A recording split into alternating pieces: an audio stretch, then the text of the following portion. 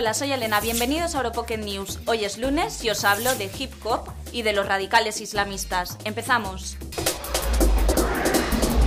Y hoy hablamos de hip hop. Es un movimiento que nació a finales de los años 70. Surgió en los barrios marginales de Estados Unidos, como el Bronx en Nueva York. Los fieles al hip hop dicen que se compone de 4 pilares: el rapping, el tartamblismo, el breakdancing y el graffiti. Pero ahora ya, a principios del siglo XXI, parece que va uniéndose nuevos componentes, como por ejemplo darle más importancia al activismo político, al diseño de la ropa y al de los complementos. En la actualidad muchos jóvenes lo viven con pasión y lo asumen como una forma de vida. Así que para conocer un poco más sobre la cultura del hip hop, nos hemos ido a una competición de hip hop en Valencia. ¿Qué piensan sobre el hip hop? Míralo tú mismo.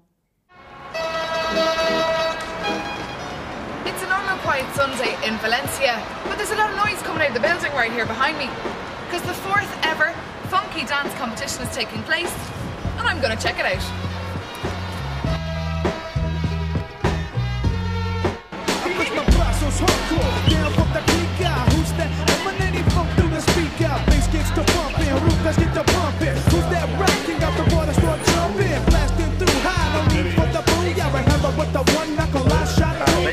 I'm DJ Cosio. It's a national competition of hip hop dance.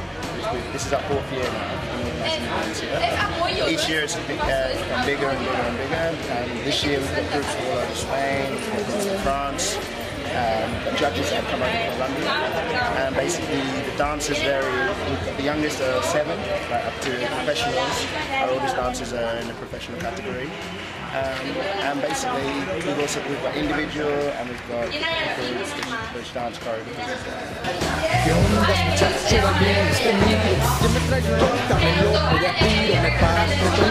Hoy es un gran día porque es el 4º año consecutivo que se organiza el Funky Dance, ¿de acuerdo? Entonces tenemos participantes en un concurso a nivel nacional y creo que este año ya podemos decir que incluso a nivel internacional, porque nos tiene un grupo que ha venido en un coche desde Francia, o sea, que va a ser algo espectacular.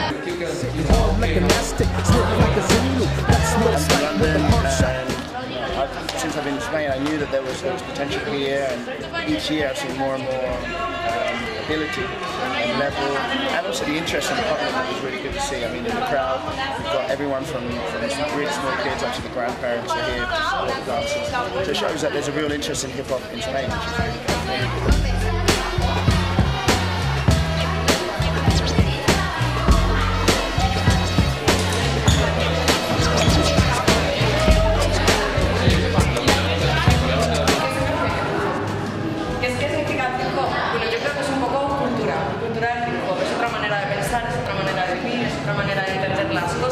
Es otra manera también de vestir.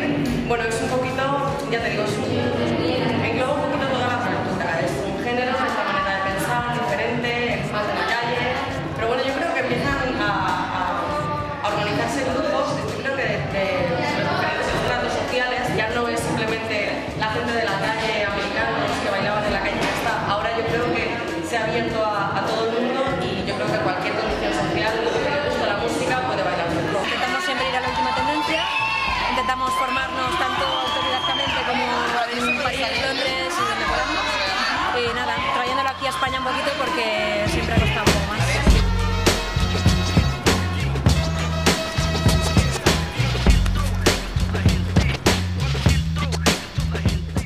Hay grupos que desprestigian las raíces culturales del hip hop. Por ejemplo, los islamistas radicales lo están utilizando para reclutar a terroristas a través de Internet. Esto es lo que dice David Driesell, profesor de la Universidad Norteamericana de Iowa. Según explica, a través de YouTube se están lanzando vídeos que contienen canciones con mensajes ocultos. Es una de las formas de los yihadistas para conseguir que los jóvenes se unan a su causa. Según Driesell, la mayoría son adolescentes que pertenecen a una segunda y tercera generación de migrantes que se mudaron a Europa o a los Estados Unidos desde Oriente Medio.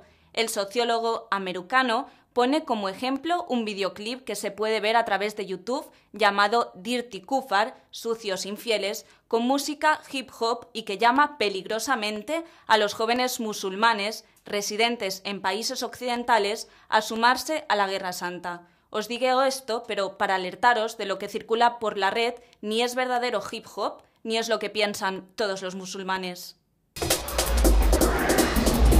Y hasta aquí EPK News, nos volvemos a ver mañana con más noticias.